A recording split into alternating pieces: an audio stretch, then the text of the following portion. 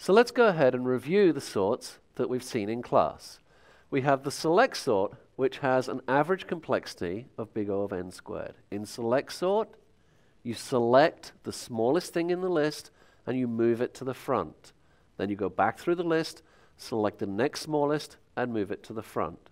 And then you go back through the list, select the next smallest and move it to the front. It's not stable. You can make it stable with some additional coding, but it is an in-place sort. We have the insert sort, where you take the second element and you compare it to the thing before it. And if it's smaller than the thing before it, you swap it. And then you go to the third element and you keep moving that forward until it gets to the place where the thing before it is smaller than it. Then you take the fourth element and move it forward. And then you take the fifth element and move it forward. You're taking that element and you're inserting it in the place where it should be.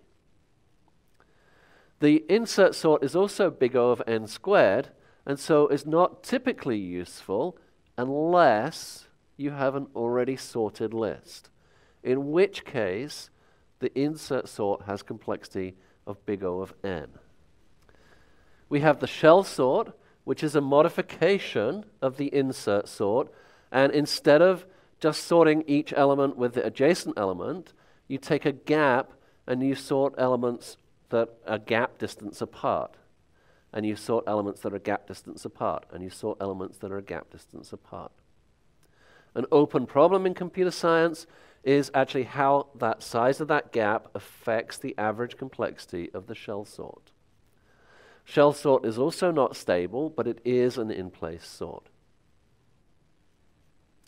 We have merge sort, where we divide things in half, we divide things in half, we divide things in half, and during that division we don't do any work. It's when we start combining things back up together that we actually do the work.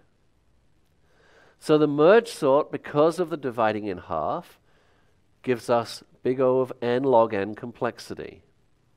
The merge sort is stable, but it's not an in-place sort. We need another array to hold all of the elements in the list.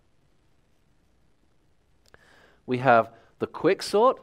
The quick sort is where we take a pivot point and we move everything smaller than the pivot point to the left and everything larger than the pivot point to the right. We then go to the midpoint of the left and repeat. Everything smaller than the pivot point to the left, everything larger than the pivot point to the right. We then divide in half and do the same thing. We keep dividing in half all the way down. Because of that dividing in half, the quick sort is big O of n log n complexity. But the quick sort is not stable, but it is an in-place sort. Remember that with a quick sort, if you always choose either the largest thing or the smallest thing as your pivot, you're going to end up with big O of n squared complexity. For general sorting, it's unlikely that that's going to be the case unless you're unlucky. And so the quick sort, because it's in place, because it's a robust algorithm, is really the sorting algorithm of choice for most applications. We have the Radix Sort, and the Radix Sort is the mechanical sorter like you would use to sort mail. And so you start by sorting the integers, and then you sort by the tens, and then you sort by the hundreds, and then by the thousands, and so on. The Radix sort is stable. It's not in place because you have to keep copying everything into the appropriate bucket and then copying it back out again. And the Radix sort is really very slow because of all of that copying. And so it's not typically used. And then finally, we have the heap sort that we saw when we were talking about heaps. And in the heap sort, don't forget, we take our heap, a max heap or a min heap, and we just keep removing the number from the top of the heap. When we do that remove, we put the last element added to the heap, we put that back in the top, and that has to trickle down. During that trickle down, it gets compared to 1/2 of the heap. And so the heap sort has big O of n log n complexity.